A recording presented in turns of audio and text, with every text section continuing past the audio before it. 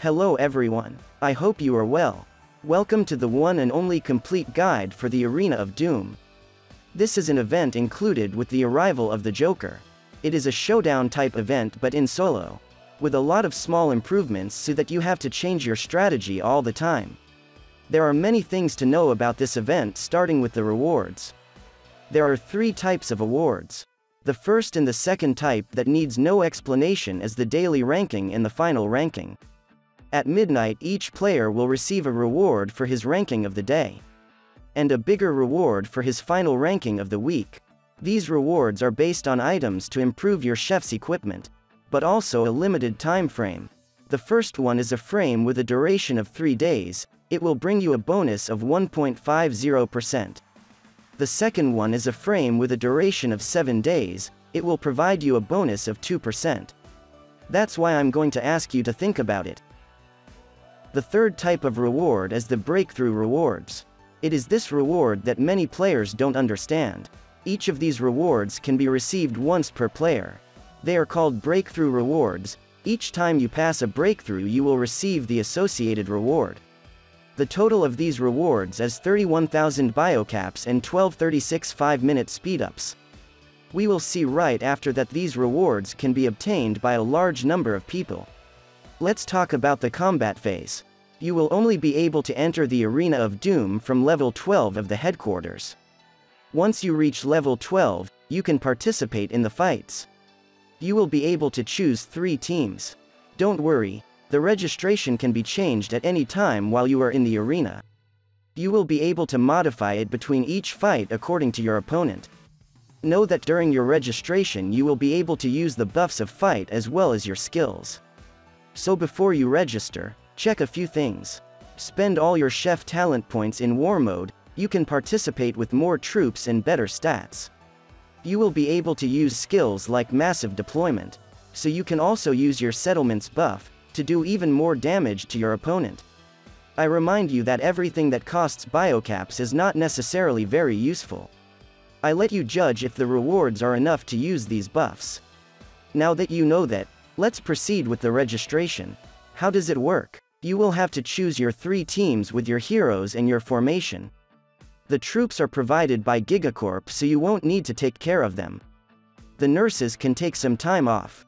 You will be able to use the maximum troops you have unlocked. After you register, you can start fighting against your enemies. You have the right to 5 free fighting chances every day. When you run out of them you can buy 5 more for 50 biocaps per unit. And again 5 at 100 biocaps per unit. 10 extra chances for a total of 750 biocaps. Attention, this price can be modified. I advise you not to use all your chances from the beginning of the day. The mechanics of combat here is that each time you attack someone you take his place in the ranking. For example, if I attack the Smiler ranked here, I will take his place and he will take mine. So if you're a leader and you want to get to first place, take it easy and think it through. Being in the first place is like going to a shooting range with a target on your back and running to avoid the bullets. On the contrary, if you are a free-to-play player with a medium power, I advise you to try to reach the best possible place in speed after the reset to get the best breakthrough reward. Every day on your first 3 attacks of the day, you will receive victory rewards that contain speed-ups, tactical gear designs, but also Joker chips that will allow you to make draws to try to get the Joker. You can also attack someone with a lower ranking than yours to receive your daily rewards. There is a strategy of analysis to win almost every time you fight. To understand this you must understand how the fights work. As you can see on this battle report, when you attack someone your first team fights against your opponent's first team, and the second against the second and the third against the third. To be victorious and take his place, you must win at least 2 fights out of the 3. You don't need to attack to know your enemy's teams. Select your target, and click on Views. You will see the layout of these teams, which will allow you to prepare yours to win his place. For example, here you can see his marching weak, medium weak and very strong. Don't forget that skills work in this event, so they can change the outcome of a fight. Here for example, if I want to win I must use my marching in the opposite direction of my opponent. That is to say my weakest marching against her strongest, she will lose for sure, but we only need to win 2 fights. Then I have to use my strongest marching against her middle team and my middle team against her weak team. This will be one of the best strategies to adopt during this event, and as you can see, it was enough to finish first this time. Of course, if you have a real power difference, it won't work against everyone. Every technique has its limits.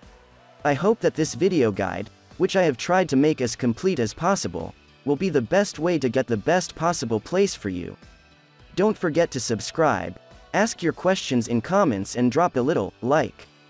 Take care of yourself and your families. See you soon.